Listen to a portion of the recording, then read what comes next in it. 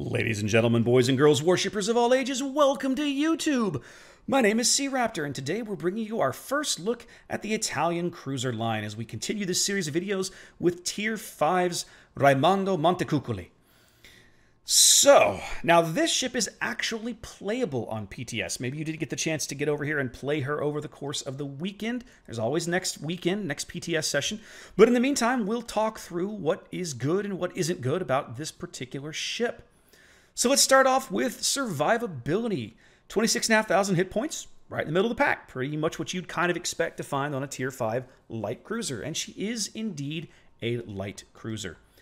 Armor scheme is very, very similar to that of Tier 4's Giussano, with a 60mm belt here, a decent-sized kind of void. She's got this spaced armor thing going on, and then a citadel bulkhead inside of that. Now you see it's 30mm up, forward, and back aft near the magazines, but all the way through her central section here, it's only 6mm. So calling that a bulkhead, calling that armor is kind of not really a thing. That's a 1/4-inch plate, right? That's nothing.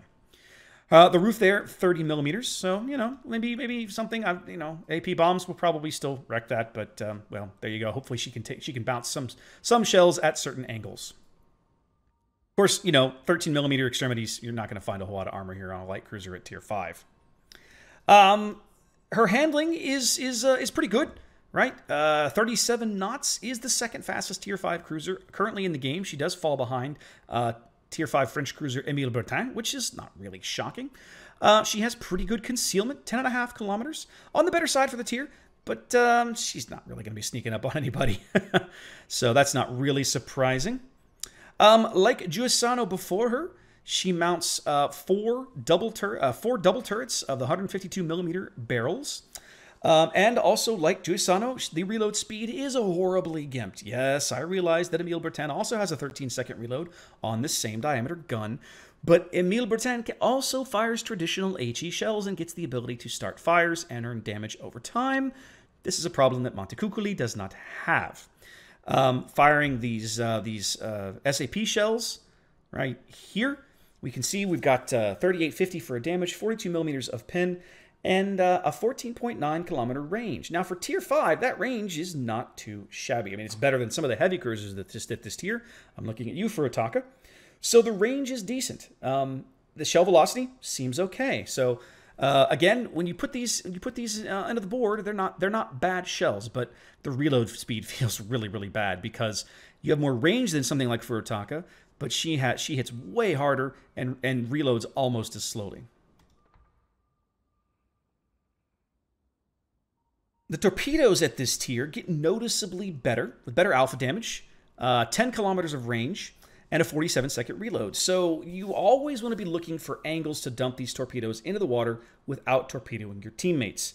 The experience that I have playing with the same kind of slow long-range torpedoes we currently have on live with Duca d'Aosta and Abruzzi, has proven that smart use of these will absolutely surprise people. They'll come when they aren't expecting it, right? Still, she's only running double tube launchers, so she doesn't have a tremendous amount of firepower here. So that's kind of my point is, with the slow reload, you can be maximizing this torpedo reload and just dumping these in the water every chance you get. Always be looking for angles, places you can put these out that aren't a threat to your team. A suite, pretty typical of the tier, right? Like it's okay. Her long range ore is awful. Her mid-range ore is average, and, well, her short-range ore is pretty average, too, so there's not really anything to write home about here. Keep in mind that the AA values you're seeing here on public test are from the new AA system that was just announced last Friday, the 2nd of August, so we may not see these values show up anywhere else for a while, and you can't really compare these to anything else currently on the live server. So we're kind of back to this point where the AA system is in flux, and we don't really know if this is any good or not. For consumables, of course, damage control party is standard fare, as is the choice between catapult fighter or spotting aircraft. This is going to become the sort of thing that you're going to see time and time again as you move up the line. The consumable that is new here is the full throttle smoke generator. This is a brand new consumable debuting, let's say, on the Italian cruiser line. So let's talk about how this works. It is very, very similar to the creeping smoke that you find on Perth and Haida in that it issues puffs every few seconds while you continue to move within the cloud. The difference here is that this version of the smoke does not care what speed you're moving. If you've played Perth or Haida, you know that you have to move very, very slowly, like 1/4 speed. As the name here would imply, full throttle smoke generator, you can actually deploy this smoke at full speed and literally go dark, become invisible, break detection at full speed while you turn, change angles, whatever else. Now, you can see there it has a very, very short duration, only 25 seconds, and a very, very long reload time. Nearly should be about 3 minutes, although if I'm reading that right, that might actually be closer to 4 minutes. So it is a very, very long cooldown on this. Now, there's some caveats to using this stuff. Of course, we talked about the long cooldown. We talked about the short duration. The other thing is that aside from Montecuccoli here, the ships that as you go up the tier have much larger caliber guns. And if you choose to fire from within that smoke, well, that might not work out for everybody. You can see here she has only a 5.5 kilometer detection when firing from within that little self-generated smoke cloud.